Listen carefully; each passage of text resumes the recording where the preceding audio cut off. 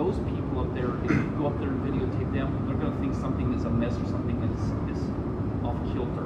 Then they're going to call me up there and say, hey, this guy's videotaping us. That's why we're trying to head this off so there's no problems and no worries. I know. Yeah, you gotta know. Feelings don't trump rights. I can do this. There's. Yeah, but guess what? They're going to hit the button, and then I'm going to get called up. Then I'm going to have to interact with you, and then I'm going to demand that you give me our identification.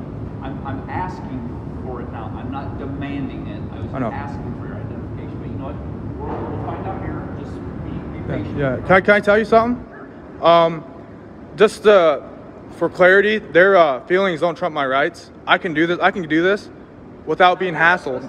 You're in a governmental building now, so there are rules and regulations of how you conduct your business inside a governmental building. I know, but I can still film in government buildings. I know, but then I haven't stopped you from filming, have I? and there's rules for you guys because you're supposed to let me conduct business without being hassled, without because you wouldn't even let me in. I had to talk to him. I'm not hassling you. I walked away from you. You wouldn't even let me in.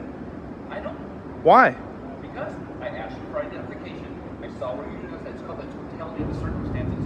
You didn't tell me what you're doing down here. I'm not going to argue with you because I know what you're trying to do. No, you don't. You don't know what I'm doing. You don't know what's going in my head, dude. You don't know.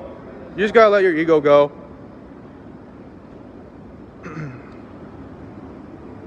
Now, his sergeant